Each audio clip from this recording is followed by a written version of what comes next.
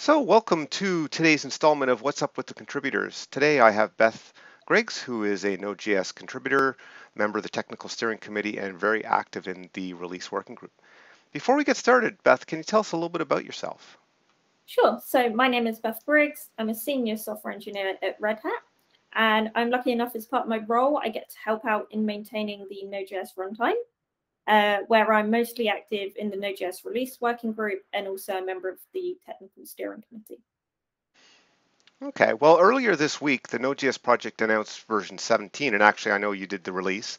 And Node 16 is being promoted to LTS, well, last week.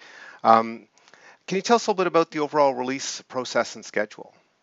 Yeah, sure. So the Node.js project aims to have a very predictable release schedule. So we have two major releases per year, one in April, one in October. And it's in April we release the even-numbered versions, and the even-numbered major releases are the ones that will be promoted to long-term support. And long-term support is where they will get a longer period of time of bug fixes and maintenance. And typically that's around 30 months. So where we are now is Node.js 16 was released in April. It went through 6 months in a current phase, where it was rapidly getting all the new features and changes that landed in the runtime. And now in October, it's hit its long-term support phase. Yeah, that's one thing I like is how predictable that release schedule is. There's a release every April and October, and then the promotion in October. Although I find not everybody remembers that we're so predictable. So if you want to find the specific dates, you can always go to the release project in the Node.js org, and there's a nice chart with all the dates and stuff like that. Um, I guess one of the things we're here to talk about is just last week, although I don't know when people will be watching this, but last week for us, 17 went out, and I'm just wondering what you think some of the most interesting features were in that release.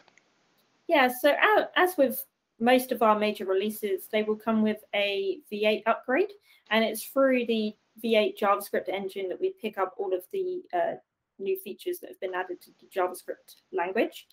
So in Node.js 17, the JavaScript V8 engine is updated to V8.9.5, and that's just up from V8.9.4, which is available in Node.js 16 now. One of the interesting APIs that have been added is we've started to expose some more promisified APIs of the core APIs. So it's long been a strategic initiative within the project to expose more of our core APIs in promise form. And in Node.js 17, we continued progress and managed to ship the readline module as a promisified version. And probably one of the most significant updates in Node.js 17 is the OpenSSL version 3 upgrade. And this is quite a big change.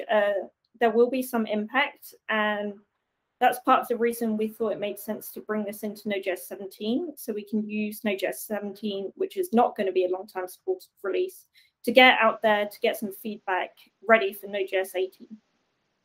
Yeah, I find that like our multi-tier sort of release schedule and approach really does help with that. It helps to have that sort of baking time in the odd currents, and even for the even currents to get promoted, it's really nice to have that 6 month time where it's current before it gets promoted to LTS, for people to try out features, give us feedback, and hopefully vet things before it goes to the LTS release. On the OpenSSL front, yeah, that one's really a long time coming, and it's, from my opinion, it's great. I'm looking forward to things like the provider model that it brings with it, and I think that'll make it more flexible to be able to use things like FIPS or hardware accelerators, and not necessarily have to worry about, can I upgrade my version of OpenSSL, because the providers are sort of a separate component. So I think over time, OpenSSL is going to bring us some really good things. OpenSSL v3 will bring us some good things, and it's good to see that in the current release. And we pretty much, we needed to have it in before 18, so I think doing it in 17, like you mentioned, is a good thing. Now we're talking about 17 because that's the new major, but just as exciting for me is that Node 16 was promoted to LTS, and so more people can feel comfortable using that in production. So what do you think are the interesting features that came in 16? So in Node.js 16, we actually ship npm 8, and that's up from npm 6 that was shipped in Node.js 14. So if you're one of the large enterprises or running production applications going from LTS to LTS, that means you are picking up a new major of NPM in Node 16.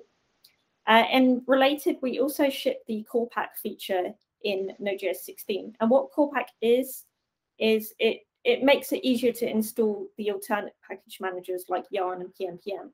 So when you type it, it will install it for you if you don't already have it. Also, that's quite timely and interesting is the Node.js 16 will be the first major release where we're shipping pre-built binaries for Apple Silicon. And this is great timing with all of the new Macs recently coming out. That's great. Yeah, also in 16, there's more progress on the sort of diagnostics front. I'm always interested in that because that's kind of an important thing in terms of being able to support customers and work and investigate problems, which we know there always will be some. So, 16 is the first LTS where you can get async local storage as a set of stable APIs, and I think that's really important for APM, so application performance management systems, being able to track transactions across microservices, and so I think that's important. The other thing that came through the V8 upgrade was the error with cause. Sometimes you want to catch errors and rethrow them, and it makes it a little bit easier to sort of capture and store the information from an earlier exception into another exception, or maybe even exceptions cause exceptions and so forth. So it's nice to be able to chain those together in a little bit easier way. We talked about the releases. Is there anything that developers can do to help out with the Node.js releases? Yeah, one of the key things is to try out our current release. So Node.js 17, it will be in current phase for the next 6 months. As mentioned earlier, it will pick up all those new features and changes that are landing in the runtime.